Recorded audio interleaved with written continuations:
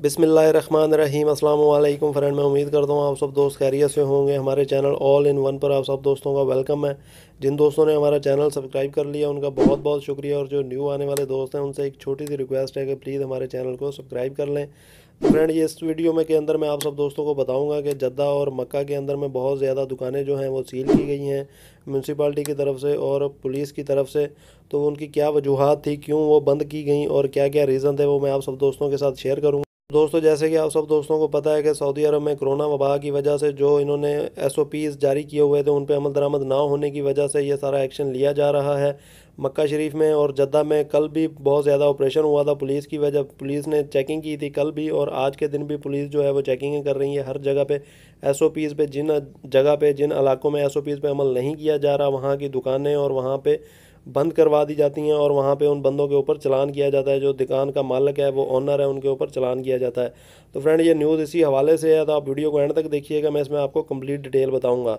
मक्का मुकरमा municipality ने गुज़श्ता दिनों शहर भर में 1954 तफ्तीशी दौरे करके 204 दुकानें बंद कर दी, जबकि जद्दा म्यूनसिपाल्टी ने 136 दुकानें बंद करवा दी। तो फ्रेंड, ये 204 जो शॉप्स बंद की गई वो मक्का शरीफ में बंद की गई, और जद्दा में जो 136 दुकानें बंद करवाई वहाँ की म्यूनसिपाल्टी ने। सबक वेबसाइट के मुताबिक कोरोना वायरस के इंसदाद के लिए हिफाजती तदाबीर के अलावा दीगर मुतअद्दिद खिलाफ वर्जियों पर मुज़ाकरा दुकानें बंद कर दी गई हैं। मक्का मुकरमा म्यूनसिपाल्टी के सरबराह इंजीनियर अब्दुल्ला बिन खमीस अल जैदी ने कहा है कि तफ्तीशी टीमों ने शॉपिंग मॉल्स, मुख्तलिफ मार्केटों और आम रिटेल और होलसेल की दुकानों का तफ्तीशी दौरा किया।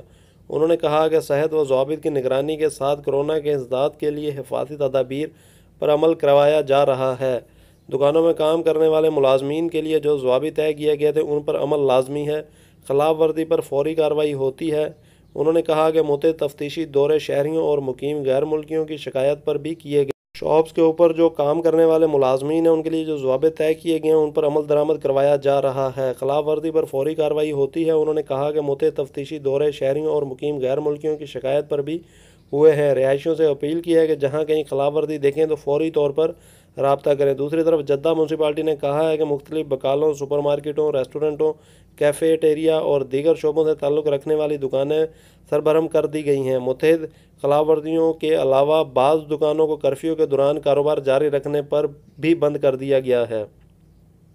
जद्दा म्यूनसिपाल्टी के सेक्रेटरी इंजीनियर मोहम्मद बिन इब्राहिम अल ज़हरानी ने कहा है कि कोरोना वायरस के इंसदाद के लिए हिफाजती तदाबीर की खिलाफ वर्जी पर किसी किस्म की लचक नहीं दी जाएगी। वबा के इंसदाद के लिए जारी कोशिशों को बेसूद बनाने का ज़रा सी भी खिलाफ वर्जी पर दुकान बंद कर दी जाएगी। उन्होंने कहा है कि खिलाफ वर्जियों की नौइयत के हिसाब से दुकान को चंद दिनों के लिए बंद करने पर इत्तफाक किया जाता है, जबकि संगीन नौइयत की खिलाफ वर्जी पर तवील अरसे के लिए दुकान बंद कर दी जाएगी। और दोस्तों, जो जद्दा के अंदर अल अजीज़िया में जो फल और फ्रूट के जो ठेले और शॉप्स लगी हुई थी रोडों के ऊपर, या ठेले जो लगे हुए थे, उसको भी हटवा दिया गया। सबको वेबसाइट के मुताबिक सब्जियां और फल खरीदने वाले और फ़रोख्त करने वाले भीड़ भाड़ किए हुए थे। हिफाजती मास्क की पाबंदी नहीं हो रही थी, जबकि सामान फ़रोख्त करने और ख़रीदने वालों ने दस्ताने भी नहीं पहन रखे थे। जो एसओपीज़ हैं उसमें दस्ताना और मास्क जो है मस्ट पहनना है, पर उन बंदों ने और ग्राहकों ने बिल्कुल भी कुछ नहीं पहना हुआ था। इस वजह से बल्दियाँ ने वो जितना भी सामान था और जितने भी फल फ्रूट की जो शॉप्स थी, दुकानें थीं और ठेले लगे हुए थे, वो बिल्कुल भी बंद करवा दी, और वहाँ से वो सब ठेले जो हैं वो उठवा दिए, और तकरीबन 2 टन के करीब जो सामान था वो जब्त कर लिया। सेक्रेटरी बल्दियात इंजीनियर मोहम्मद अल ज़हरानी ने बताया कि अजीज़िया बल्दिया के चेयरमैन और मुतअद्दिद इंस्पेक्टर छापामार मुहिम में शरीक थे। सफाई अमला भी हमरा था। रेडियों पर फल और सब्जियां फ़रोख्त करने वाले बल्दिया के अमले को देखते ही फ़रार हो गए। अल ज़हरानी ने बताया कि मुशर्रफा मोहल्ले से जो जद्दा के शमाल में वाक़या है 2 टन फल और सब्जियां जब्त करके फलाही अंजमन के हवाले कर दी गईं।